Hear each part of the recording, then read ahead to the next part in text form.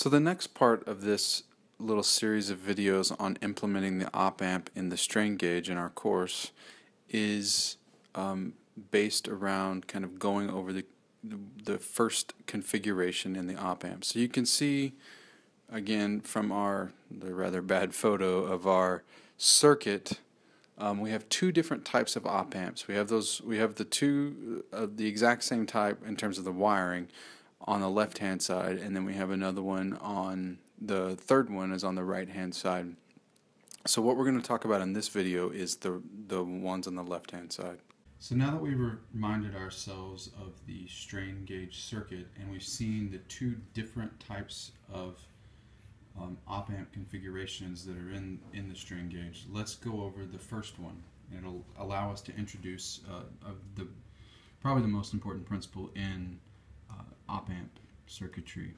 Now what you see here is a loop that is going from the inverting pin into out to the output pin. This connection is something we call feedback, right? And feedback is making feedback with the circuit is what makes the op amp extraordinarily useful. Now if you remember, in the comparator circuit we did not have feedback, and what happened is, if you recall, if the voltage on the non-inverting pin was higher than the voltage on the inverting pin, then it went to the high voltage rail, and vice versa if the opposite was true. So again, we have this idea of feedback. So this allows us to talk about the most important principle when we're trying to figure out what's going to happen with this circuit, and that is anytime you have feedback, the op amp is going to try to do the following. It is going to try to do whatever it can and respond to the circuit in order to get the voltage on the inverting pin to be the same as the voltage on the non-inverting pin. So what do we think is going to happen here? Well, if I have some input voltage into the non-inverting pin, we just said that the inverting pin is going to want to try to get an equal voltage. Now what's going to happen is we're going to see that we're going to have an output voltage, and because of feedback, the output voltage will be the exact same as the voltage at the inverting pin. What's going to happen is this is eventually going to balance out to the point where our voltage at the inverting pin is the same as our voltage at the non-inverting pin, and therefore, because the voltage here is the same as it is here, because we have this wired together, it will also be the same. The output voltage will also be the same. So I'm going to show you this circuit again using the LM324 that we're always using in this class. Remember that the notch at the top is where we start counting. And again, we're going to use the first op amp.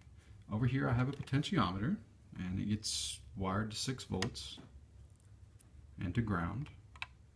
And what I'm going to do is, you can see that it is hooked up to my meter, and I'm going to turn up this. We're just going to put some voltage in it. It doesn't really matter. Let's just say 1.31. Okay.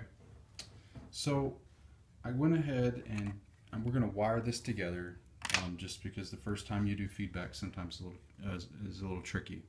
So well, again, we have an input voltage that is Vin. It's going into our non-inverting pin. So as we can see on the diagram, that's our pin 3. So I'm going to go ahead and put this in pin 3. Notice I've already wired power and ground on the chip. This is to a 6-volt battery supply, and then the ground. Now, so we have the 3. Now notice that the inverting pin is wired to the same place as the output. Well, what I'm going to do first, here's my output wire. It's just going to go to an LED, and the output wire we saw was in pin 1. So all we need to, okay, so we have pin 1. So all we need to do at this point is put a wire that attaches the inverting pin to the output pin. So what we're going to do is, that needs to go, remember the the inverting pin is at pin 2, and we need to now wire this to the output pin as well. Okay, so I'm going to give you just a second to kind of look at that and see how that works. Okay, now the LED is not lit up. Not surprising, because we only had 1.31 volts in there. So what did we say earlier? We said that the input should be the same, the input voltage should be the same as the output voltage. Well, let's check that now. Remember, we had 1.31 volts in there, and what do we get out of the pin? Well, we get 1.32. A little bit difference, but nothing surprising. So as we see, we get the same output voltage as input voltage. If I can get this back there. In fact, getting the same output voltage as input voltage means that we are not getting any amplification. So unity, meaning one, unity gain, the voltage is the same as the voltage of the input is the same as the output.